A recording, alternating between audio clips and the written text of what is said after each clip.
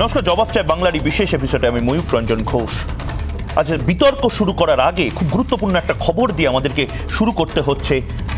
এই মুহূর্তে বড় খবর, আসানসোলে কম্বল বিতরণ অনুষ্ঠানে পদপৃষ্ঠ হয়ে মৃত্যু ৩ জনের, পদপৃষ্ঠ হয়ে আহত একাধিক। আসানসোলের ২৭ নম্বর ওয়ার্ডের রামকৃষ্ণ ডাঙ্গা এলাকার ঘটনা এবং আহতদের আসানসোল হাসপাতালে নিয়ে যাওয়া হয়েছে বলে খবর। কিছুক্ষণ আগেই এই অনুষ্ঠানে ছিলেন শুভেন্দু অধিকারী। শুভেন্দু অধিকারী বেরিয়ে যাওয়ার পরে এই পদপৃষ্ঠ হয়ে মারা যাওয়া এবং আহত হওয়ার ঘটনা, সেই ঘটনার ছবি এই মুহূর্তে আমরা ব্রেক করেছি সন্ধ্যে 7:30টার সময়। সন্ধ্যে 7:30টার সময় প্রথম ব্রেক রিপাবলিক বাংলায়। খুব বড় খবর এই মুহূর্তে আসছে আসানসোল থেকে।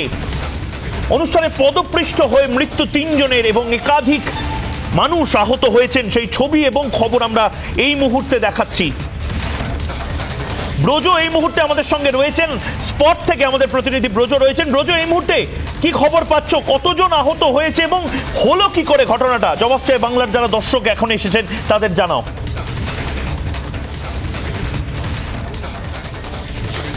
দেখো, একেবারে জানি রাখি যে আসানসোলের যে রামকৃষ্ণ ডাঙ্গাল ২৭ নম্বর ওয়ার্ড, সেখানে কিন্তু কাউন্সিলর রয়েছেন চৈতালি তেওয়ারি এবং সেই চৈতালি তেওয়ারির ব্যানারে কিন্তু এখনও লেখা রয়েছে শিবচর্চা অনুষ্ঠান। এবং এই শিবচর্চা অনুষ্ঠানে আজকে কিন্তু উপস্থিত ছিলেন কিছুক্ষণের জন্য শুভেন্দু অধিকারী এবং এই অনুষ্ঠানকে সামনে রেখে দুস্থদের কম্বল এবং বস্ত্র বিতরণের অনুষ্ঠানও রাখা হয়েছিল। ঠিক সেই অনুষ্ঠানেই এত মানুষের ভিড়, জনসমাগম হয়েছিল যে এই কম্বল এবং বস্ত্র বিতরণের সময় মানুষের চাপে কিন্তু ভিড়ের মাঝে পড়ে যান যারা বয়স্ক শিশু তারা, এবং এই ঘটনায় রীতিমতো পদপিষ্ট হন এবং বেশ কয়েকজনকে আহত অবস্থায়, অসুস্থ মারাত্মক অবস্থায় তাদেরকে কিন্তু হাসপাতালে নিয়ে যাওয়া হয়। এবং হাসপাতালে নিয়ে যাওয়ার পর এই মুহূর্তে যেটা খবর আমরা পাচ্ছি তাতে কিন্তু ৩ জনের মৃত্যু হয়েছে এবং একজন শিশু রয়েছে। গোটা ঘটনায় রীতিমতো শোকের ছায়া নেমে আসে এই রামকৃষ্ণ ডাঙ্গাল এলাকায়। এবং শিবচর্চা অনুষ্ঠানে দুস্থদের কম্বল বিতরণ, বস্ত্র বিতরণ অনুষ্ঠানে যখন প্রচুর মানুষ এখানে সমাগম ছিল, প্রচুর মানুষ উপস্থিত ছিল, তখন এই ধরনের একটা ঘটনায় রীতিমতো একটা শোকের পরিবেশ তৈরি হয়েছে। যদিও এই ঘটনার পরই এই ঘটনাস্থলে কিন্তু পুলিশের বিভিন্ন আধিকারিক কর্মীরা কিন্তু এই মুহূর্তে উপস্থিত রয়েছেন গোটা এলাকা জুড়ে, এবং যে মঞ্চটা, সেই মঞ্চটা ইতিমধ্যেই তুলে দেওয়া হয়েছে, অনুষ্ঠান শেষ হয়েছে।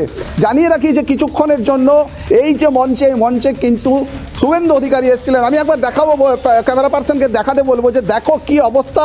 এবং এখনও পর্যন্ত প্রচুর মানুষের ছেড়ে যাওয়া যে জুতো চটি, সেগুলো কিন্তু জায়গায় জায়গায় পড়ে রয়েছে। এবং যে জায়গায় মূলত ঘটনাটি ঘটেছে, আমরা যেখানে দাঁড়িয়ে আছি সেখানে, এবং আমার থেকে ঠিক বাঁ সাইডে দেখো বিশাল মঞ্চ তৈরি করা হয়েছিল, হাজার হাজার যে চেয়ার সেগুলো আনা হয়েছিল। এবং এই জায়গায় যাতে সাধারণ মানুষের বস্ত্র বিতরণ এবং কম্বল বিতরণকে ঘিরে যাতে ভিড় সামলানো যায়, তার জন্য দেখো ব্যারিকেড করা হয়েছিল বাঁশ দিয়ে, এবং এইগুলো সব কিন্তু ভেঙে গেছে, আমরা একেবারে দেখাচ্ছি। এবং সাধারণ মানুষের দেখো, আরেক জায়গায় দেখালাম, এখনও দেখো সাধারণ মানুষ, বাচ্চা, ছোট শিশুদের, তাদের প্রচুর যে জুতো চপ্পল সেগুলো কিন্তু পড়ে রয়েছে। এলাকার মানুষের সঙ্গে আমরা কথা বলেছি, তারা জানাচ্ছেন যে প্রচুর মানুষের জমায়েত কিন্তু এখানে হয়েছিল এবং তাকে ঘিরেই এই জমায়েত, এই ভিড়ের চাপেই পড়ে যায় বিশেষ করে যারা শিশু এবং যারা বয়স্ক মহিলা, পুরুষ তারা, এবং অসুস্থ হয়ে পড়ে। তৎক্ষণাৎ তাদেরকে আসানসোলের হাসপাতালে নিয়ে যাওয়া হয়, জেলা হাসপাতালে, এবং সেখান থেকে আমরা খবর পাচ্ছি এই মুহূর্তে ৩ জনের কিন্তু মৃত্যু হয়েছে। গোটা ঘটনাস্থল ঘুরে দেখছেন কোথায় কি। এটা অত্যন্ত মর্মান্তিক খবর। পদপৃষ্ঠ হয়ে আহত হয়েছেন একাধিক, আসানসোলে পদপৃষ্ঠ হয়ে মৃত্যু হয়েছে ৩ জনের। এবং তুমি যেমনটা দেখাচ্ছ, প্রচুর মানুষ জমায়েত হয়েছিলেন এবং এত মানুষ যেখানে ছিলেন সেখানে নিরাপত্তার আয়োজন কি ছিল, নিরাপত্তার ব্যবস্থা কি ছিল? এবং এখন তুমি আরেকবার যদি দেখাও, প্রচুর জুতো চটি পড়ে আছে, মঞ্চটা কোথায় ছিল, কোথা দিয়ে মানুষ আসছিলেন, এই গোটাটা তুমি যদি দেখাও একবার।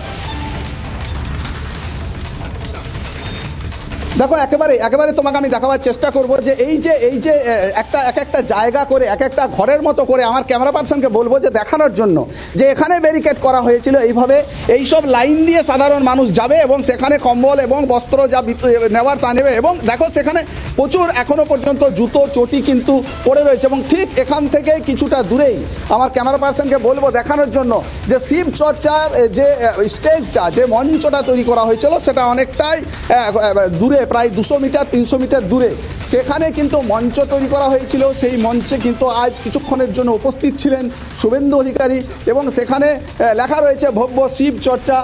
যে আয়োজক চৈতালি তেওয়ারি, উনি হচ্ছে এই 27 নম্বর ওয়ার্ডের বিজেপি কাউন্সিলর, এবং সেখানে কিন্তু প্রচুর চেয়ার দেওয়া ছিল, এবং সেখান থেকে কিছুটা দূরে যেখানে সাধারণ মানুষ আসবেন এবং এসে এই বস্ত্র এবং কম্বল তারা কিন্তু গ্রহণ করবেন, ঠিক এই জায়গাটিতে কিন্তু দেওয়া হয়েছিল এই যে শিবচর্চা যে অনুষ্ঠান। নেতাদের এখানে আসা, উপস্থিত হওয়ার পর যে আয়োজন, বস্ত্র বিতরণ এবং কম্বল বিতরণের যে আয়োজন, সেটা কিন্তু পরে এখান থেকেই দেওয়া হয়েছিল।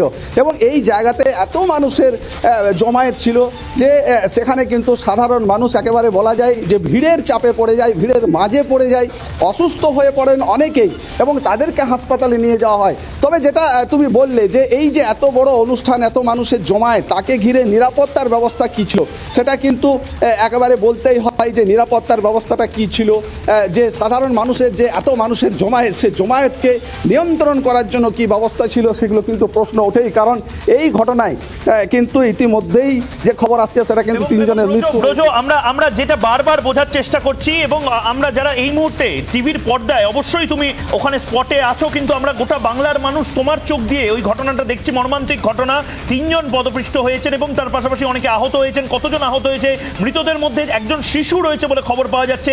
এই সমস্ত খবর এবং ছবি একদিকে, অন্যদিকে আমরা বোঝার চেষ্টা করছি যে খোলা মাঠের মধ্যে কত মানুষ এসেছিল, এবং যারা আয়োজক ছিল তাদের কি দায়িত্ব ছিল, তাদের মধ্যে কতজন ছিলেন যারা নিরাপত্তার দিকটি দেখছিলেন, এবং সেই সময় দাঁড়িয়ে ফার্স্ট এডের ব্যবস্থা করা হয়েছিল কিনা, পুলিশ ছিল কিনা, এই গোটাটা কিন্তু খুব গুরুত্বপূর্ণ হচ্ছে। আমাদের কৌতূহল হচ্ছে, তুমি যদি একবার জানাও এই গোটা বিষয়টা। দেখো, একেবারে আমরা এই ঘটনাস্থলে এসেই আমরা কিন্তু এলাকার বিভিন্ন মানুষের সঙ্গে কথা বলেছি। তারা এই মুহূর্তে ক্যামেরায় হয়তো কিছু বলতে চায়নি, এলাকায় একটা শোকের পরিবেশ রয়েছে, পরিস্থিতি রয়েছে। কিন্তু যেটা আমরা জানতে পেরেছি যে ব্যবস্থা, সেই ব্যবস্থাটা কিন্তু এখানে করা হয়েছিল, পরিকাঠামো কিন্তু ছিল, কিন্তু সাধারণ মানুষের যে একেবারেই যে লাইন ধরে নেওয়া বা একে একে টোকেন দেওয়ার ব্যবস্থা ছিল, যে টোকেন যারা থাকবে তাদেরকে টোকেন অনুযায়ী সেই বস্ত্র বা কম্বল তাদের হাতে তুলে দেওয়া হবে। কিন্তু এই টোকেনের পাওয়ার অপেক্ষা না করেই উৎসুক মানুষের যে ভিড়, যে একেবারে উপচে পড়া ভিড়, যে টোকেন নেওয়ার নিয়ে যে লাইন একটা সুষ্ঠুভাবে নেওয়া, সেই ব্যবস্থাটা কিন্তু ভেঙে পড়েছিল, এবং যাকে ঘিরেই এই ঘটনা ঘটেছে। এলাকার মানুষের একেবারে হুমড়ি খাওয়া ভিড়, এবং স্থানীয়রা বলছেন যে প্রচুর মানুষ কিন্তু এসেছেন এখানকার এই ওয়ার্ডের আছে, এবং আশেপাশের আরও অনেক স্থানীয় দুস্থ মানুষ যারা, তারা কিন্তু এখানে এসেছিলেন, এবং যে সুষ্ঠুভাবে একটা পরিচালনা করার বা দুস্থদের হাতে যে কম্বল এবং বস্ত্র তুলে দেওয়ার। একবার থামাচ্ছি, কারণ আমাদের অপর প্রতিনিধি রমেন এই মুহূর্তে হাসপাতালের সামনে থেকে আমাদের সাথে যুক্ত হয়েছেন। রমেন, তুমি ঠিক ওখানকার পরিস্থিতিটা জানাও। এই মুহূর্তে লেটেস্ট আপডেট কি? কতজন আহত রয়েছেন? তাদের মধ্যে শিশু রয়েছে, মহিলা রয়েছে, এই কোনো খবর পাচ্ছ কিনা? মৃত যারা, তাদের পরিচয় কি? এই গোটাটা যদি তুমি জানাও।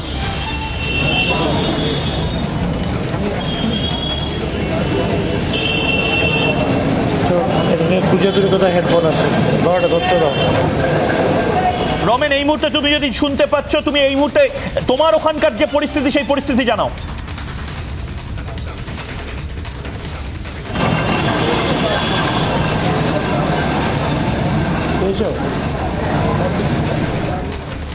বেশ বেশ অত্যন্ত গুরুত্বপূর্ণ খবর। পদপৃষ্ট হয়ে এক শিশু সহ মৃত 3 আহতদের নিয়ে যাওয়া হয় আসানসোলে হাসপাতালে। এই খবরের দিকে আমাদের নজর থাকবে। সন্ধ্যে 7:30 থেকে এই খবরের দিকে আমরা নজর রাখছি।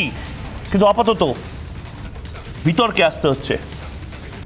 প্রিয় দর্শক, আজ বকটুই, আজ রামপুরহাট, আজ লালন শেখ, ভাদু শেখ, অনুব্রত মণ্ডল, সাইকেল হোসেন নিয়ে কথা হবে।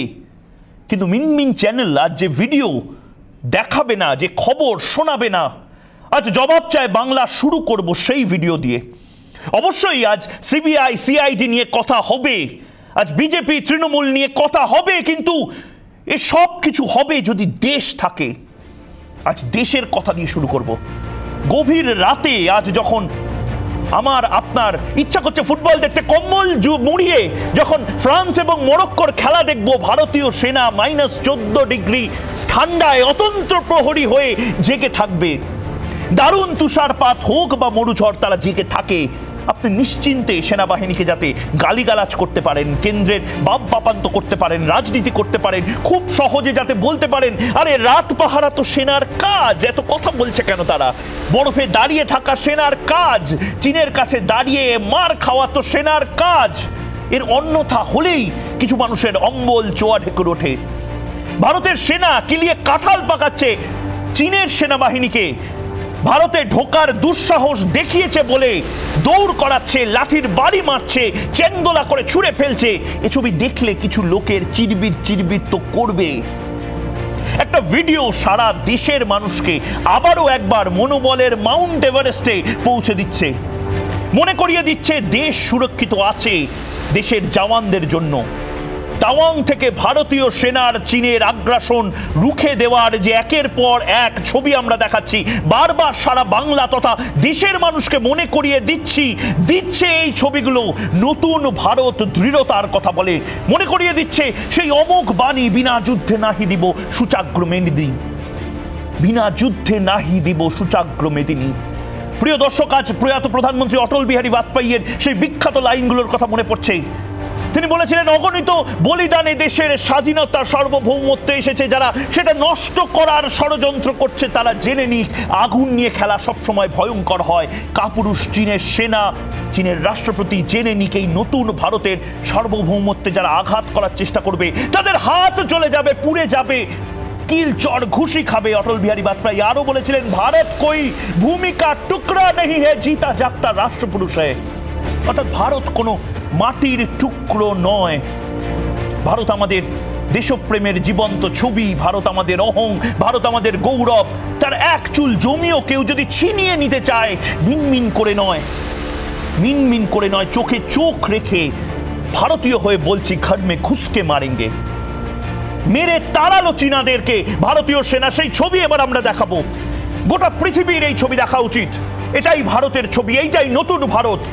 গোটা দেশের এই মুহূর্তে সমস্ত কাজ বন্ধ করে এই ছবিটা নিয়ে কথা বলা উচিত, এই ছবিটা দেখা উচিত। এবং এই ছবি দেখার পরে মনোবল শক্ত করা উচিত। দেখুন কিভাবে একদিকে যখন চীনার সেনারা ভেবেছিল যা পারবে তারা করবে, কারণ ভারতীয় সেনা চুপ করে বসে থাকে, ভারতীয় সেনাকে চুপ করে বসে থাকতে বলা হয়, সেই দিন চলে গেছে, সেই দিন চলে গেছে। এবং বাঁশ লাঠি যা পেরেছে ভারতীয় সেনা হাতে তুলে নিয়েছে, কারণ সেখানে অস্ত্র তোলা যায় না। দুপক্ষই 2006 সালে বলেছিল কোনো পক্ষ অস্ত্র তুলবে না, এবং কাটা তার জড়ানো লাঠি নিয়ে যে হামলা চালাচ্ছিল চীনা সেনা, তার পাল্টা ইঁদুরের মতন দৌড় করিয়েছে, দৌড় করিয়ে ফের নিজের দিকে চায়নার দিকে চলে গেছে চীনা সেনা। দুঃসাহসিক যেভাবে কাজ ভারতীয় সেনা করেছে এবং কাপুরুষের যে কাজ চীনা সেনা করেছে, মিনমিন করে নয়, চোখে চোখ রেখে ভারতীয় হিসাবে আমাদের বলার সময় এসেছে, হ্যাঁ দরকার পড়লে চায়নার ঘরে ঘুষকে মারেঙ্গে। যাদের এই সমস্যাগুলো হচ্ছে, অম্বল হচ্ছে এই ভিডিও দেখে, তারা টিভিটা বন্ধ করে দিতে পারেন, কিন্তু এটাই নতুন ভারতবর্ষ, আগ্রাসী ভারতবর্ষ। এবং এই ভারতবর্ষকে দেখে, তাওয়াংয়ের এই ছবি দেখে, এই একের পর এক ভিডিও দেখে যাদের রাতের ঘুম উড়ে যাচ্ছে তাদের বলবো আপনারা রাজনীতিটা রাজনীতির জায়গায় রেখে প্লিজ ভারতের হয়ে একবার অন্তত ভাবুন। যদি না ভাবুন কিচ্ছু এসে যায় না, কিন্তু এই ছবিগুলো আর চাপা দেওয়া যাবে না। মিনমিন করে নয়, মিনমিনের চ্যানেল এই মুহূর্তে অন্য খবর করবে, মিনমিন করে খবর করবে, কিন্তু এই ছবিগুলো আর ভারতে, এই ছবিগুলো আর বাংলা টেলিভিশনে চাপা যাবে না। ভারতবর্ষের মানুষের জানা উচিত ভারতীয় সেনাবাহিনী ঠিক কি করে, ঠিক কতটা আগ্রাসী হতে পারে, ভারতীয় সেনাবাহিনী ঠিক কতটা বীরত্বের পরিচয় দিতে পারে। এবং চীন চীন চীন কিসে আছে এত দম্ভ চীনের? যারা চীনের দালাল, যারা বারবার রিপাবলিক বাংলা থেকে শুরু করে জবাব চায় বাংলার মনিটরিং করছেন প্রতিটা ক্লিপ, তাদের বলছি কিসের দালালি, কিসের জন্য এত কিছু?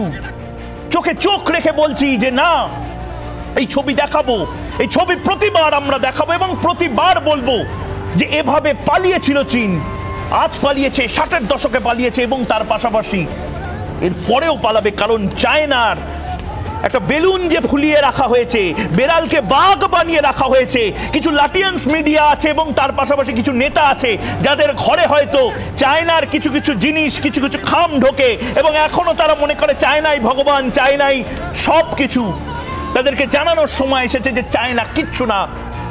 সেই বেলুন ফুস হয়ে গেছে, সেই ড্রাগনের আগুন এখন ধোঁয়াতে পরিণত হয়েছে।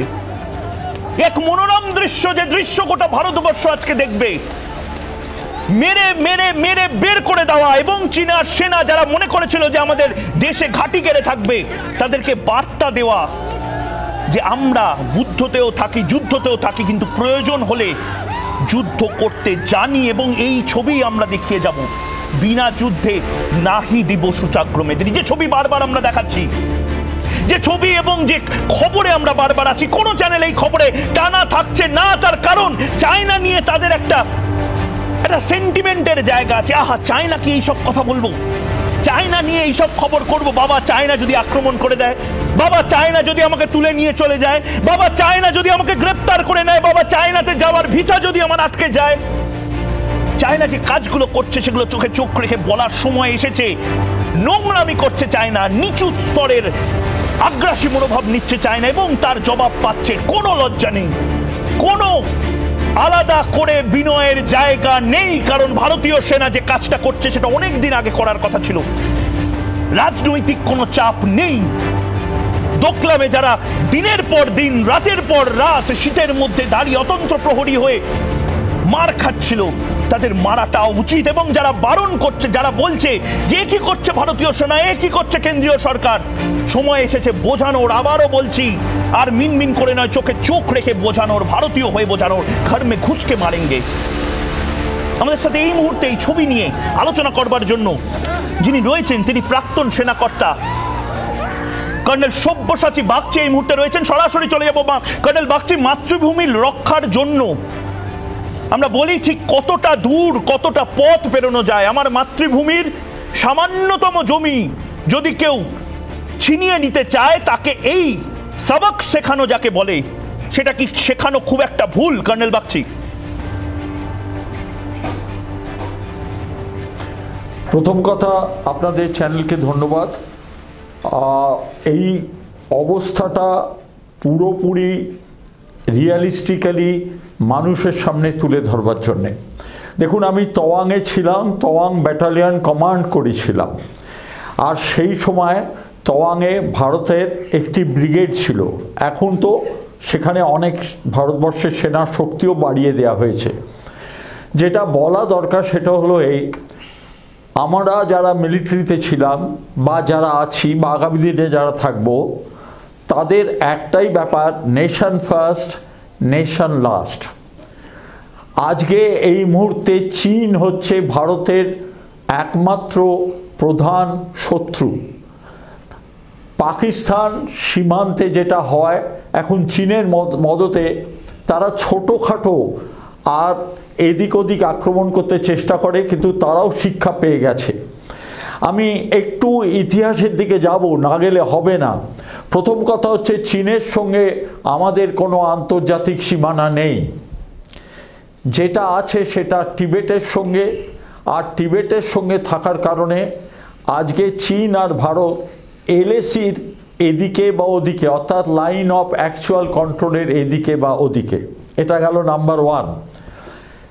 1962 সালে চীন আক্রমণ করেছিল, সেদিন আমরা প্রস্তুত ছিলাম না, ভারত সরকার প্রস্তুত ছিল না। কিন্তু 67 সালে সিকিমে ভারত প্রস্তুত ছিল, আর সেদিনও চীন এইরকমই একটা অ্যাডভেঞ্চার শুরু করেছিল, কিন্তু হেরে গিয়ে সেদিন তাদের দাঁত খাট্টা হয়ে গিয়েছিল, এই কথাটা আজ বলা যেতে পারে। এবং 67-এর পরে তারা আবার যখন শুরু করলো, তখন গালওয়ানের আগে ডোকলাম করলো, ভুটানের কাছে যে ট্রাই জাংশন আছে সেখানে তারা করলো 2017 সালে, 2020 সালে গালওয়ান করলো, আর আজকে 2022 সালে তওয়াং করছে। তওয়াং হচ্ছে অরুণাচলের একটা অংশ। চীন অরুণাচলকে ভারতের অংশ বলে মানে না, কিন্তু তারা মানে কি না মানে এটা তো বড় কথা নয়। টিবেটকে অধিকার করবার পর, টিবেটকে অধিকার করার পর ম্যাকমোহন লাইনটাকে আর ভারতের সঙ্গে সীমানা টিবেটের চীন মানে, আর আমরা সেই ম্যাকমোহন লাইনটার এপাশে আছি ওয়াটারশেড প্রিন্সিপালের মাধ্যমে। অর্থাৎ ম্যাকমোহন লাইন থেকে জলটা যদি টিবেটের দিকে যায় সেটা টিবেটের, আমি আবার বলছি টিবেটের, চীনের নয়। চীন টিবেটের সভারেন্টি নষ্ট করে টিবেট অধিকার করে নিয়েছে।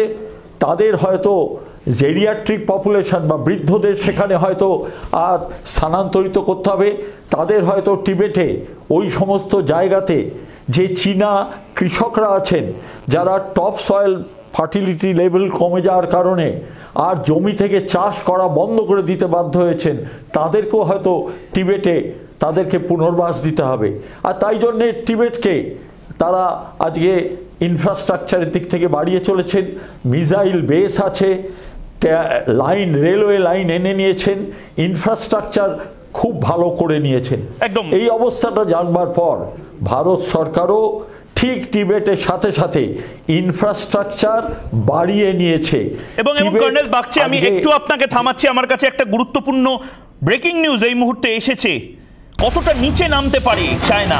দেশের 1 নম্বর গুরুত্বপূর্ণ সরকারি হাসপাতাল এইমসের সার্ভারে থাবা বসিয়ে চীনা হ্যাকাররা চেষ্টা করছে সার্ভার ডাউন করাতে, সার্ভার স্লো করাতে। মোট 5টি সার্ভার অকেজো করে ফেলেছিল চায়নার যারা হ্যাকার, তারা যার জেরে পরিষেবায় বিস্তর সমস্যা দেখা যায়। সঠিক সময় তৎপরতা না দেখালে আরও বড় ক্ষতি হতে পারত বলে জানিয়েছে দিল্লি এইমস কর্তৃপক্ষ। দিল্লি এইমস প্রায় 9 ঘন্টা ধরে হাসপাতালের একাধিক পরিষেবা ব্যাহত না করে কাজ চালিয়ে যায়, কিন্তু সার্ভার ডাউন থাকার ফলে কিছুটা স্লো হয়ে যায় ইমার্জেন্সি, ওপিডি, ল্যাবরেটরি সহ একাধিক মেশিনের কাজকর্ম। ভোগান্তির শিকার হন রোগীরা। ফের চীনের কাপুরুষতা, তাওয়াংয়ে মার খেয়েও শিক্ষা নেই এদের, লজ্জা করা উচিত। ছি! এবার এইমসের সার্ভারে হানা এবং এই নোংরামির চূড়ান্ত উদাহরণ। চীনের হাসপাতালগুলো একদিকে এবং অন্যদিকে ভারতের হাসপাতালগুলো। চীনে কি হচ্ছে না হচ্ছে কেউ জানে না। ভারতের হাসপাতাল এইমস, সেখানেও থাবা বসানোর চেষ্টা করছে চীনা হ্যাকাররা। মার খেয়ে পালিয়ে যাওয়ার পরে এখন হ্যাকারদেরকে কাজে লাগিয়েছে। সাধারণ মানুষকে আমরা জানতে চাই, দর্শকেরাও বলুন, সাধারণ মানুষকে মারতে চায় চীন, সাধারণ মানুষকে সমস্যার মধ্যে ফেলতে চায় চীন। এটাই চীনের বিপ্লব, এটাই চীনের ড্রাগন ওয়ার। আর কত নিচে নামবে চীনের ড্রাগন? দিল্লির এইমসের সার্ভারে হানা, 5টি সার্ভার অকেজো করে দিয়েছিল চায়না। লজ্জা হওয়া উচিত চীনের। কারণ সব্যসাচী বাগচি, আপনার কাছে আমি শেষ যাব, কি বলবেন? গোটা পৃথিবী দেখছে চীন কি কি করেছিল। 2020 সাল থেকে আমরা দেখছি চীনের একের পর এক যেভাবে চীন লজ্জা দিচ্ছে গোটা বিশ্বকে। কি বলবেন?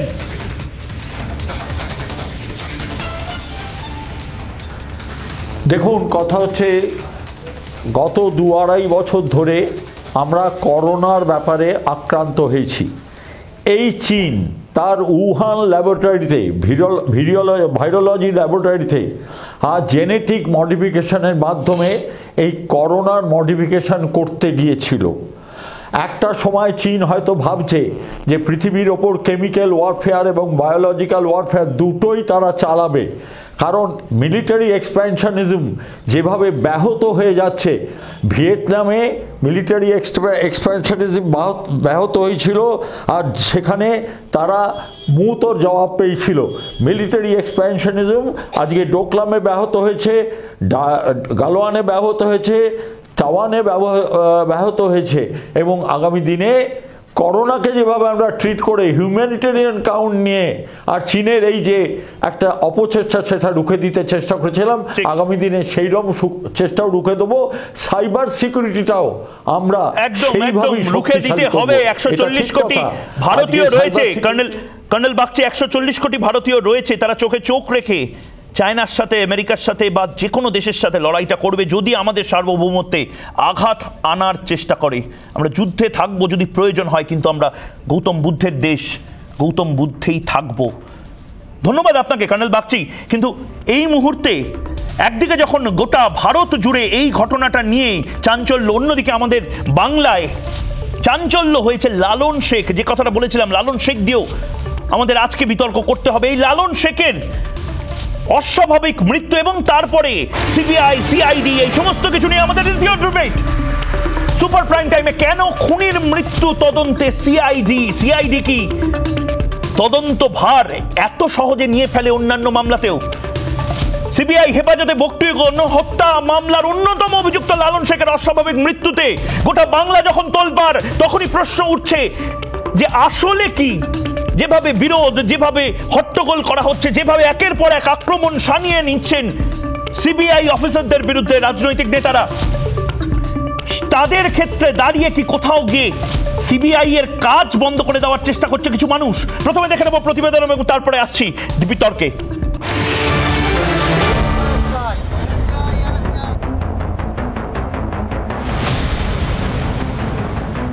সিবিআই হেফাজতে বগটুই গণহত্যার অন্যতম অভিযুক্ত লালন শেখের অস্বাভাবিক মৃত্যুতে তোলপাড় বাংলা। সিবিআই এর বিরুদ্ধে একের পর এক অভিযোগ তুলে তোপ দাগছে লালনের পরিবার। বিক্ষোভে জ্বলছে রামপুরহাট বগটুই।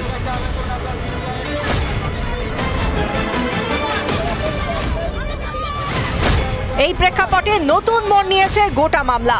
লালনের স্ত্রীর অভিযোগের প্রেক্ষিতে ডিআইজি সহ 7 সিবিআই আধিকারিকের বিরুদ্ধে এফআইআর করেছে রামপুরহাট থানার পুলিশ। খুন সহ 9টি ধারায় শুরু হয়েছে মামলা। সিবিআই এর 7 আধিকারিকের বিরুদ্ধে তদন্তভার হাতে নিয়েছে সিআইডি। আর এখানেই শুরু হয়েছে তুমুল বিতর্ক। গণহত্যায় অভিযুক্তকে বাঁচাতেই কি এত তৎপরতা রাজ্যের গোয়েন্দা দফতরের? কিন্তু কেন এই তৎপরতা? এমনকি যার নাম বগটুই মামলার সঙ্গে দূর দূরান্ত পর্যন্ত যোগ নেই, সেই সিবিআই আধিকারিক সুশান্ত ভট্টাচার্যকেও কাঠগড়ায় তোলা হয়েছে। সিআইডির এমন ভূমিকার তীব্র সমালোচনা করেছে বিরোধীরা। তার মৃত্যু তদন্তকে কতটা প্রভাবিত করলো প্রশ্ন সেখানে। হঠাৎ 12 তারিখেই লালন শেখকে মারা যেতে হলো কেন? বিচার বিভাগীয় তদন্তই হতে হবে। সিবিআই তার এগেন্সটে সিআইডি, সিআইডি তার এগেন্সটে সিবিআই, এটা দিল্লি আর রাজ্য পারস্পরিক খেলার অংশ। বিজেপি হলে দিল্লির পুলিশ, তৃণমূল হলে রাজ্যের পুলিশ, ও আমরা দেখতে দেখতে অভ্যস্ত হয়ে গেছি। তবে হাজারো সমালোচনার মুখে পড়েও ঝুঁকতে নারাজ শাসক শিবির। এখানে অন্যায় হয়েছে এবং আমি বিশ্বাস করি যে কোর্ট চুপ করে বসে থাকতে পারে না। তদন্ত টোটালটাই যখন থেকে সিবিআই নিয়ে আসা হয়েছে তখন থেকে রাজনৈতিক স্বার্থ সিদ্ধির জন্য নিয়ে আসা হয়েছে।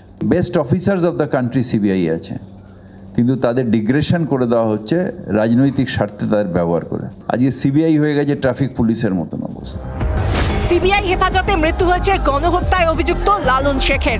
এ নিয়ে তৎপরতা দেখাচ্ছে সিআইডি। কিন্তু পশ্চিমবঙ্গে প্রতি বছর রাজ্য পুলিশের হেফাজতে যত বন্দির মৃত্যু হয় তার কটার তদন্ত করেছে সিআইডি। তাহলে কি কেন্দ্রীয় এজেন্সিকে অপদস্থ করার ছক শাসকের? এভাবে কি আসল সত্য ধামাচাপা দেওয়া যাবে? রিপাবলিক বাংলা। এই যে গোটা ঘটনাটা দেখতে পাচ্ছেন, সেই ঘটনা থেকে নির্যাসটা কি? কেন্দ্রীয় যারা এজেন্সির অফিসার রয়েছেন তাদেরকে অপদস্থ করার চেষ্টা, কোথাও গিয়ে একের পর এক যে মামলাগুলো বাংলায় চলছে সেই মামলাগুলোকে থমকে দেওয়া, তাদের তদন্তকারী অফিসারদেরকে হ্যারাস করার চেষ্টা। না সত্যি সিআইডি এত সহজেই বিভিন্ন মামলা নিয়ে নেন, বিভিন্ন মামলার তদন্ত করেন? এ সমস্ত কিছু নিয়ে যারা আজকের বিতর্কে রয়েছেন তাদের সাথে আলাপ করে দিয়ে রয়েছেন কেয়া ঘোষ বিজেপি মুখপাত্র রয়েছেন, ভাস্কর সিংহ রায় তৃণমূল সমর্থক রয়েছেন, মোহাম্মদ সফিউল্লাহ আরএসপি নেতা বিশ্বজিৎ সরকার রয়েছেন, মৃত বিজেপি কর্মী অভিজিৎ সরকারের ভাই রয়েছেন অরিন্দম আচার্য, প্রাক্তন পুলিশ কর্তা। আমি প্রত্যেকের কাছেই একদম শুরুতে যেতে চাই বিশ্বজিৎ সরকারের কাছে। কেয়াদি, তারপরে আপনার কাছে আসছি। বিশ্বজিৎ বাবু, আমাদের বাংলাতে আমরা দেখেছি যেভাবে সিবিআই তদন্তের জন্য আপনারা দাঁড়ে দাঁড়ে ঘুরেছিলেন, মামলা মোকদ্দমা করেছেন, আদালতে গেছেন, আইনজীবী বড় বড় আইনজীবীদেরকে হাতে পায়ে ধরেছেন সিবিআই যাতে বিচারটা অন্তত করে। আপনারা তো নিশ্চয়ই বাংলাতে, আমরা বারবার যে কথাটা বলি, যারা এই ধরনের ঘটনার সম্মুখীন হয়, রাজনৈতিক হিংসা হোক বা এই ধরনের অস্বাভাবিক মৃত্যু রাজনৈতিক কারণে, তাদের ক্ষেত্রে দাঁড়িয়ে সিবিআই, ইডি, এফবিআই কে তদন্ত করছে সেটা বোধহয় ম্যাটার করে না, সিআইডিও তো তদন্ত করতে পারতো। আপনাদের ক্ষেত্রে বিশ্বজিৎ বাবু খুশি হতেন? মমতা ব্যানার্জির নির্দেশে পুলিশ প্রশাসন দাঁড়িয়ে থেকে, নারকেলডাঙ্গা থানার পুলিশ দাঁড়িয়ে প্রত্যক্ষ পরোক্ষ যাই বলেন, পরেশ পালের নেতৃত্ব দিয়ে একজনকে তার সন্তানকে মায়ের কোলে পিটিয়ে হত্যা করলো তার দাদার সামনে। তারপরে এই পুলিশ, এই প্রশাসনের ওপর ভরসা রাখবো কী করে? সিবিআই ছাড়া ভরসা আমাদের কোথায়? ন্যায় বিচার কে দেবে? পুলিশ তো খুন করলো দাঁড়িয়ে থেকে, সেই পুলিশ কোথা দিয়ে বিচার দেবে? কার নির্দেশে খুন করেছে? মমতা ব্যানার্জির নির্দেশে খুন হয়েছে, তার পুলিশ প্রশাসন দাঁড়িয়ে থেকে খুন করেছে, তারা বিচার দেবে? খুনি কখনো খুনের বিচার করতে পারে? তাই আমাদের দাঁড়া দাঁড়িয়ে যেতে হয়েছিল সিবিআই বিচারের জন্য, সিবিআই তদন্তের জন্য। বেশ বেশ, আমি কেয়া ঘোষের কাছে আসবো। কেয়া ঘোষ, বারবার যে কথাটা আমি বলি আপনাকে, আমি টাইমার, যেহেতু একদম শুরুতেই সবার বক্তব্য আমার শোনা দরকার, টাইমার দিয়ে বলছি যে একের পর এক যেভাবে অভিযোগগুলো আসছে, এবং দেখুন সিবিআই অফিসার সুশান্ত ভট্টাচার্য, যিনি এই কেসটার সাথেই ছিলেন না, যিনি দূর দূরান্তর অব্দি এই বকটুই মামলা বা আত্মহত্যা বা অস্বাভাবিক মৃত্যু, এই যে লালন শেখকে নিয়ে যেটা হয়েছে তার সাথে ছিলেন না, তার নামও যুক্ত করে দিল। কিন্তু সুশান্ত ভট্টাচার্য, অনুব্রত মণ্ডল, সাইকেল হোসেন, এদের গ্রেপ্তার করার নেপথ্যে যে অফিসার, সেই অফিসার কোথাও গিয়ে মনে হচ্ছে এই সমস্ত কিছু কানেক্টেড। না সত্যি লালন শেখ হত্যার সাথে, লালন শেখ মৃত্যুর সাথে, লালন শেখ আত্মহত্যার সাথে, যাই হোক না কেন, তার সাথে গরু পাচারের সম্পর্ক রয়েছে। বিষয়টা হলো, যেদিন প্রথম খবরটা এলো কাকতালীয়ভাবে, ময়ূক, আমি এই প্যানেলেই ছিলাম এবং খবরটা আপনি ব্রেক করেছিলেন। আমার না কয়েকটা প্রশ্ন সেদিনও করেছিলাম, আজকেও করব, এরপরে যতবার আপনি ডাকবেন যে কোনো চ্যানেলে যাব একটা প্রশ্ন করব। লালন শেখের মৃত্যুতে লাভটা কার হয়েছে? লালন শেখের মুখ বন্ধ করতে কাদের লাভ হয়েছে?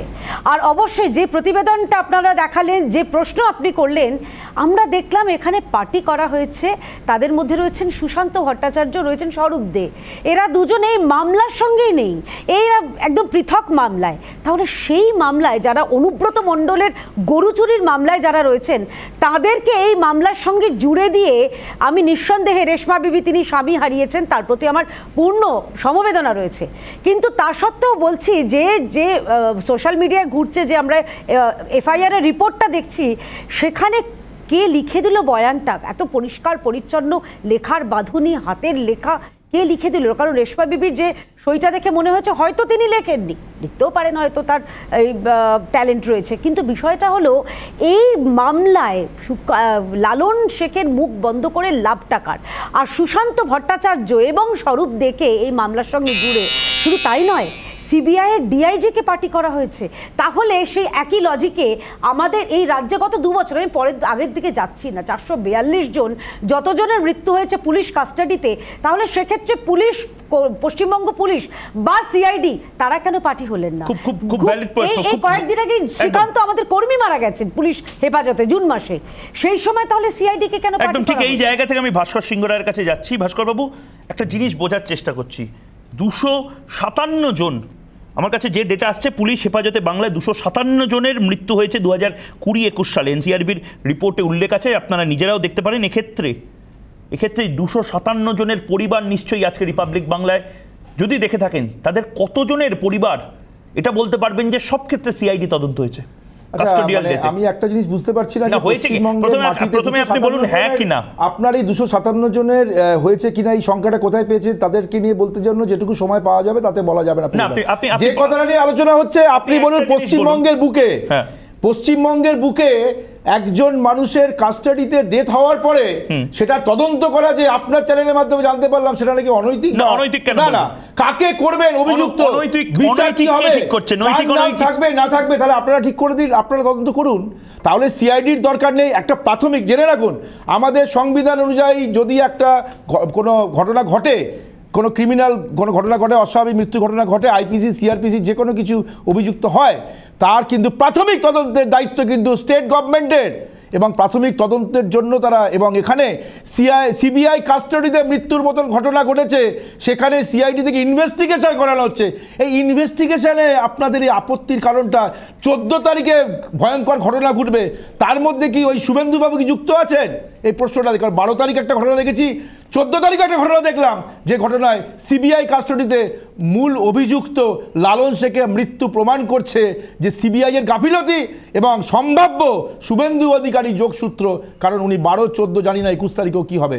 এই তদন্ত হতে দিন, কার নাম থাকবে কার নাম থাকবে না, দোষী ব্যক্তি শাস্তি পাবেন, এবং এই তদন্ত করে গ্রামবাসীরা সমস্ত জায়গা থেকে এই কাস্টাডি ডেথের জন্য দায়িত্ব কার, এবং জাহাঙ্গীর শেখও আছেন, তাকেও আজকে হাজির করেছে, তারও জেল কাস্টাডি যে 22 তারিখ অবধি, তারও নিরাপত্তা নিয়ে চিন্তিত গ্রামবাসীরা।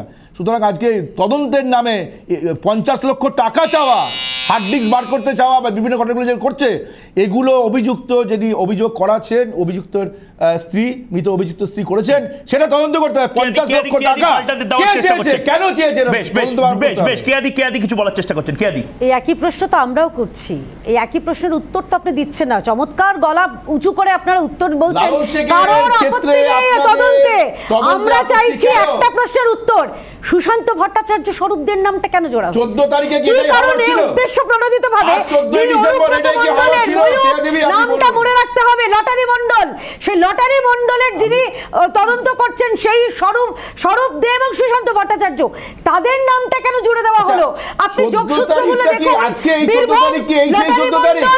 যে 14 তারিখে সিবিআই কে বলেছিল তাকে খুন করা হবে? থামুন না, বলাবাদিকে বলেছিল না, বলেছিল। একটা প্রশ্ন আছে, প্রশ্ন নয়, একটা প্রশ্ন যে বকটুইর যে নিহত যাদের খুন করার অভিযোগে লালন শেখের বিরুদ্ধে লালন শেখকে খুন করা হয়েছে, অভিযুক্তকে খুন করেছেন আপনারা, তাকে সমর্থন করছেন। সেই লালন শেখের যুক্ত কি না মৃত্যুর পর বকটুই সেই পরিবারের লোকগুলো করা গলায় ঢাক নিয়ে বাজাচ্ছিল কে? কোথায় গেল? আমি জানি না যে লালন শেখের মৃত্যুর তদন্তে শুভেন্দু অধিকারী কি যুক্ত? 14 তারিখ ময়ূক আপনাকে জিজ্ঞেস করছি। আমি তিনজনের কাছে আসবো, সাফিউল্লাহর কাছেও আসবে। আমি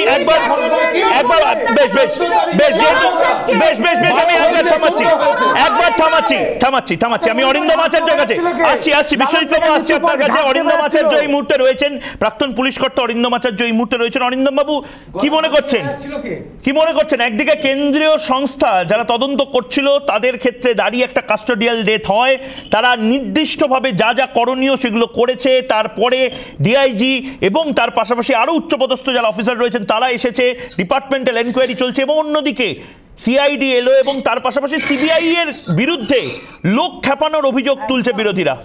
কেন খেপানো হচ্ছে লোক? দেখুন, প্রথম কথা আমি বলে দিই আপনাকে, এটা নিয়ে যেটা আপনারা আলোচনা করছেন আমি বলি একটু, যে প্রথম কথা হচ্ছে গিয়ে যে যদি পুলিশ কাস্টডিতে যাই হোক, যদি মৃত্যু হয়, এটা যারা দায়িত্বে থাকে সেটাকে আমরা বলে থাকি হচ্ছে ডেরিলিকশন অফ ডিউটি। তার মানে হচ্ছে কি, মানে কাজে গাফিলতি। তার অপরাধ কি হচ্ছে না হচ্ছে সেটা প্রমাণিত পরে হবে। কিন্তু আজকে আমি জানতে পারলাম, যেটা আমার কাছে আশ্চর্য লাগলো, যে গতকালকে আমি শুনলাম যে মিতার যে ওয়াইফ বলেছিল হার্ড ডিস্ক খোঁজার জন্য PC 21কে নিয়ে বাড়িতে যখন যায় তার নাকি জিভে কাটা দাগ দেখেছে, নানা রকম নাকি মার্কস অফ ইনজুরি। আজকে আমি জানি না, বিকেলবেলা একটা বিখ্যাত পত্রিকা পোস্ট করেছে যে পোস্টমর্টম রিপোর্টে নাকি কোনো মার্কস অফ ইনজুরি, আমি জানি না, এটা কিন্তু আজকে পোস্ট করেছে এবং এটা লক্ষ লক্ষ মানুষ দেখেও ফেলেছে। প্রশ্ন হচ্ছে, this the subject matter of investigation. এটা হাইকোর্ট কাকে দেবে না দেবে, তবে আমার 50 লক্ষ টাকা চাওয়ার দাবিটা কি প্রমাণ হয়? আমার 50 লক্ষ টাকা দাবি করেছে, সেটা কি পোস্টমর্টম রিপোর্টে উঠে আসবে? আমার একটা আশ্চর্য লাগছে যে ডিজিজের ওয়াইফ বলছে 50 লক্ষ টাকা চাওয়া হয়েছে, সেটা পোস্টমর্টম রিপোর্টে উঠে আসবে। ওয়াইফ যেটা বলছেন যে সুশান্ত ভট্টাচার্য যে এই কেসে নেই, এই তদন্ত হবে, কমপ্লেন্টটা রাখানো হলো, সিবিআই কে যারা নিয়ন্ত্রণ করছে তারাও ছাড় পাবে না, জিনিসটা জানতে পারবে। বেশ আমি একবার সাফিউল্লাহর কাছে যাব। সাফিউল্লাহ, আবারও সেই একই প্রশ্ন। সিআইডি, সিবিআই সমস্ত কিছু থাকবে, ইডি থাকবে, FBI থাকবে, সব এজেন্সি থাকবে, কিন্তু যাদের যায় তাদেরই যায়। তাদের বাড়ির লোক এত এজেন্সি বোঝে না, সিআইডি সিবিআই সব বোঝে না, তারা বোঝে বিচারটা কে দেবে। এবং এক্ষেত্রে দাঁড়িয়ে বারবার যে কথাটা, সিবিআই এর ক্ষেত্রে দেখো, তোমরাও কোর্টে গেছো সিবিআই তদন্তের দাবির জন্য, বিভিন্ন সময় ছিনিয়ে আনা হয়েছে, সিবিআইকে এখানে আসতে বলা হয়েছে, তদন্ত কোর্ট মনিটর তদন্ত হয়েছে, কিন্তু সিবিআই এর যে কাজগুলো করছিল সেক্ষেত্রে দাঁড়িয়ে বিঘ্ন ঘটিয়ে বা একটা পরিবেশ তৈরি করে এরকম একটা কিছু ষড়যন্ত্রের চেষ্টা হচ্ছে, যেটা বিরোধীরা বারবার বলছে। দেখো, এই ঘটনার সূত্রপাত হচ্ছে বগটুই কাণ্ড। এই বগটুই কাণ্ডর ঘটনার পরের দিনটা যদি আমরা পশ্চিমবাংলার মানুষ যেটা লক্ষ্য করেছিলাম, যে আমাদের রাজ্যের একদম মাননীয় মুখ্যমন্ত্রী সেখানে বিমা কোম্পানির একজন অফিসার হিসাবে গিয়ে মৃত পরিবারের যারা খুন করলো তাদের শাস্তির ব্যবস্থা না করে তাদেরকে টাকার বিনিময়ে কিনবার একটা চেষ্টা করেছিল। এবং মুখ্যমন্ত্রী মমতা ব্যানার্জি নিজে বলছে আনারুল কেন পুলিশ পাঠায়নি। আনারুলটাকে তৃণমূলের ব্লক প্রেসিডেন্ট। যখন আমাদের রাজ্যের পুলিশ তার স্বতঃপ্রণোদিতভাবে যখন কোনো অন্যায়ের বিচার করবার জন্য যায় না।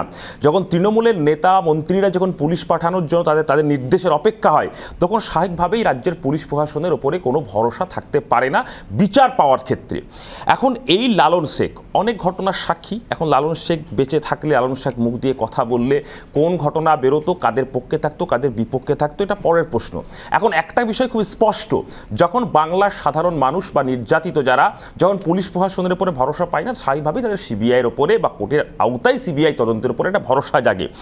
এখন যেটা বিষয়, এখানে তর্ক বিতর্ক পাল্টা হতে পারে, কিন্তু লালন শেখের পরিবার সঠিক বিষয়টা কি জানতে পারবে যে কেন তার মৃত্যু হলো?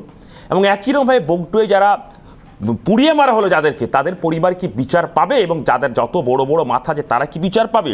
আসলে এই বিষয়টা হচ্ছে সবগুলোকে গুলিয়ে দেওয়ার জন্য এই সিআইডির তদন্তর যে ঘটা করে সিআইডির তদন্ত। আসলে পুলিশ সেদিন যদি অ্যাক্টিভ থাকতো তাহলে হয়তো হতে পারতো ওই নিঃসংশয়ে পুড়িয়ে মারার ঘটনাই হয়তো ঘটতো না। যে পুলিশ অ্যাক্টিভ থাকে না, আজকে সিআইডি দিয়ে কি করবে? আসলে গুলিয়ে ফেলা ছাড়া অন্য কোনো রাজনীতি। আমি ঠিক এই জায়গাতে আবার অরিন্দম বাবুর কাছে যাবো, প্রাক্তন পুলিশ কর্তা অরিন্দম আচার্য। অরিন্দম বাবু, কোথাও কি কোনো চাপে রাখার কোনো অঙ্গুলি হিলন, কোনো নিয়ন্ত্রণ কোথা থেকে আসছে? সিবিআইকে চাপে রাখতে হবে, সিবিআইকে চাপে রাখতে হবে। বিরোধী দলনেতা বারবার বলছেন যে সিবিআই এর কাজ করেছে, তদন্ত হবে, সিবিআই এর দোষ থাকলে সিবিআই দোষী প্রমাণিত হবে। কিন্তু রাজ্য পুলিশ কি করছে? সিআইডি একের পর এক মামলাগুলোতে যখন একের পর এক কনভিকশন রেট দেখা যাচ্ছে, সিবিআইকে নিয়ে কথা বলা কি ঠিক? সিবিআই এবং ইডি না থাকলে তো বিশাল দুর্নীতির পাহাড়টা যেমন আমরা জানতেই পারতাম না। কিন্তু পূর্বতন বক্তা যে কথাটা বলেছেন তার সাথে আমি সম্পূর্ণ সহমত, যে আজকে বকটুই কাণ্ডে মানে যদি প্রম্পট ইন্টারভেনশন পুলিশ করতো তাহলে তো এই ঘটনা ঘটতোই না, এরকম নারকীয় হত্যাকাণ্ডটা হতোই না, যার জন্য আইসি বলুন এসডিপিও কে আমাদের সিএম কে তো সাসপেন্ড করেছে বা সরিয়ে দিয়েছে। কিন্তু আমি আপনাকে একটা কথা বলছি যে দেখুন, আজকে তদন্তে যদি যে কমপ্লেনটা দেওয়া হয়েছে, সুরথাল রিপোর্ট হচ্ছে কি এটা ম্যাজিস্ট্রেটিয়াল ইনকোয়েস্ট হয়, ম্যাজিস্ট্রেটের সামনে ইনকোয়েস্ট হয় এবং সেখানে কিন্তু ইনফ্লুয়েন্স অফ রিলেটিভদের দিয়ে সুরথাল করতে হয়। কিন্তু আজকে আমি নিজে বুঝতে পারছি না যে ওইখানে পিসি অ্যাকিউজকে নিয়ে কি ভাত খাওয়াবার জন্য, তাকে নিয়ে তো আজকে সত্য জিনিসটা জানার জন্য যখন বাড়িতে যায় তা মার্কস অফ ইনজুরি গুলো বললো কি করে। এবং আরেকটা বিষয়, আপনি কি বলছেন ওনার স্ত্রী, মৃত ব্যক্তির স্ত্রী কি মিথ্যা কথা বলেছেন আপনি বলতে চাইছেন? আপনি কি তদন্তের মধ্যে আছেন? আপনি কি মনে করেন না যে সিআইডি তদন্ত করতে পারে? আর আপনি বললেন যে কনভিকশন রেট ইডি সিবিআই এর কতটা, আপনি এটা ভুল তথ্য দিচ্ছেন। সিবিআই এবং ইডির কনভিকশন রেট কত আপনি বলুন। অত্যন্ত দুর্ভাগ্যজনক কনভিকশন রেট। আচ্ছা বলুন, ভাস্কর বাবুকে কথা সিবিআই তদন্ত চাইতেন 2011 আগে আমাকে উত্তর দিতে দিন। কথায় সিবিআই তদন্ত চাইতেন। সিবিআই বলুন 30 সেকেন্ড, প্রত্যেককে শেষ 30 সেকেন্ড করে দেব, প্রত্যেককে শেষ 30 সেকেন্ড করে দেব। অরিন্দম বাবু 30 সেকেন্ড নিন। মার্কস অফ ইনজুরি আজকে যে পোস্টমর্টম রিপোর্টের যে রিপোর্টটা এসছে, ইফ ইট ইজ ফ্যাক্ট, তাতে কোথায় মার্কস অফ ইনজুরি নেই। ওটা কি ভাস্কর বাবু কি যাবে ওখানে পোস্টমর্টম রিপোর্ট করতে? উনি কি জানেন আইনের, উনি কি জানেন ইনভেস্টিগেশনের? অভিযোগটা কি পোস্টমর্টম রিপোর্টে তুলে আছে? আপনি তো এই কথা বলেছেন কি হয়? আমি ইনজুরি রিপোর্ট নিয়ে কোনো কিছু বলিনি। আচ্ছা বেশ, সময় করছেন, আমি কি ঘোষের কাছে যাচ্ছি। ভাস্কর বাবু ঠিক আছে, কেয়া ঘোষ বারবার যে কথাটা বলা হচ্ছে যে এক্ষেত্রে দাঁড়িয়ে কোনো একটা চাপ তৈরি করার চেষ্টা চলছে, যে চাপটা শাসক দল সিআইডি এবং অনেককে একসাথে মিলে নাকি সিবিআইকে দিচ্ছে। এটা কি ঠিক না ভুল? 100% ঠিক। আমরা যেটা বারে বারে বলছি, দেখুন এই মুহূর্তে সিবিআই বা ইডি না থাকলে এই পাহাড় প্রমাণ দুর্নীতির আমরা অতল পেতাম না, টের পেতাম না। আমরা কি দেখলাম এই সিবিআই বা ইডিকে পেছনে চাপ দেওয়ানোর জন্যে কিভাবে রাজ্য পুলিশ, তারা কিন্তু আপনার মনে আছে যখন প্রথম সিবিআই যখন এখানে এসেছিলেন সিবিআইয়ের আধিকারিকরা, তাদের পেছনে কিভাবে এই রাজ্য পুলিশকে আটকে দেওয়া হয়েছিল। একসময় কোভিডের দোহাই দিয়ে তাদেরকে একটা জায়গায় আটকে রাখা হয়েছিল। এই রাজ্য পুলিশ বা রাজ্য সরকার কোনো মতেই চাইবে না এই যে লটারি মণ্ডল যিনি কিনা গরু চোরে অভিযুক্ত তার নামটা রয়েছে। একটা কথা কোনো মানুষকে বলতেই হবে, এই যে আপনার বন্ধ করতে হবে হচ্ছে বাংলার বুকে সিবিআই ইডি ভাই বললেন তদন্তের নামে মানুষ খুনের সফিউল্লাহ ভাই যেটা বললেন আমি জাস্টে ভুলিয়ে দিতে চাননি বেশ আমি সাফিউল্লাহর কাছে শেষ 30 সেকেন্ড যাচ্ছি সাফিউল্লাহর কাছে শেষ 30 সেকেন্ড যাচ্ছি সাফিউল্লাহ 257 জন কাস্টোডিয়াল ডেথ হয়েছে বেশ কে দি আমি সাফিউল্লাহকে জাস্ট 10-20 সেকেন্ড দিচ্ছি 257 জনের কাস্টোডিয়াল ডেথ হয়েছে একের পর এক পুলিশের তো অনেক দায়িত্ব পুলিশের সিআইডি তো অনেক দায়িত্ব কি দরকার সিবিআই এর অফিসার চুরি গেছে আমাদের রাজ্যে যদি সিবিআই শুনেনি আমাদের বাড়ি থেকে সমস্ত মালপত্র চুরি গেছে কি বলে বলুন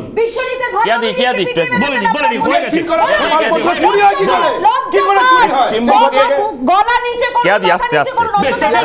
সাফিউল্লাহ সিআইডি যদি নিজের কাজটা করতে পারে তাহলে সিবিআই কে আনার প্রয়োজনীয়তা কি 30 সেকেন্ড পুলিশি হেফাজতে পশ্চিমবাংলার মৃত্যুর ঘটনা নতুন নয় আমরা দেখেছিলাম 2013 সালে কলেজে গণতান্ত্রিক অধিকার ফিরিয়ে আনার যে লড়াই সেই লড়াইয়ের সময় আমাদের সুদীপ্ত গুপ্তকে পুলিশি হেফাজতে মৃত্যু হয়েছিল এবং সেই মৃত্যুর দিনে মমতা ব্যানার্জিকে দেখেছিলাম আইপিএলে ডান্স করতে নাচতে এরকমই একটা অমানবিক এবং গত কয়েক বছর ধরে এই সংখ্যাটা গত 2 বছরে 257 হতে পারে এই বিষয়ে যেটা বলতে পারি একটাই বিষয় সেটা হচ্ছে মমতা ব্যানার্জির শাসনকালে যে পুলিশি হেফাজতে মৃত্যু এর সঙ্গে যোগী আদিত্যনাথের উত্তরপ্রদেশের একটা কম্পেয়ার হতে পারে এটা একটা ভয়ঙ্করতম একটা সরকার চলছে এই রাজ্যে যে রাজ্যে পুলিশের আমরা এই খবরগুলো এবং এই বিচারগুলো নিয়ে একদম আমরা চাই না আসানসোল এবং তার পাশাপাশি বকটুই এই তিনটে গুরুত্বপূর্ণ খবর নিয়ে বিতর্ক করলাম খবরটা দেখালাম কিন্তু একটা ছোট্ট বিরতি নিতে হচ্ছে বিরতির পর ফিরে আসছি সঙ্গে থাকুন জবাব চায় বাংলা আজ এই পর্যন্তই এরপর দেখুন বাংলার প্রাইম টাইম কথা হবে চোখে চোখ রেখে নমস্কার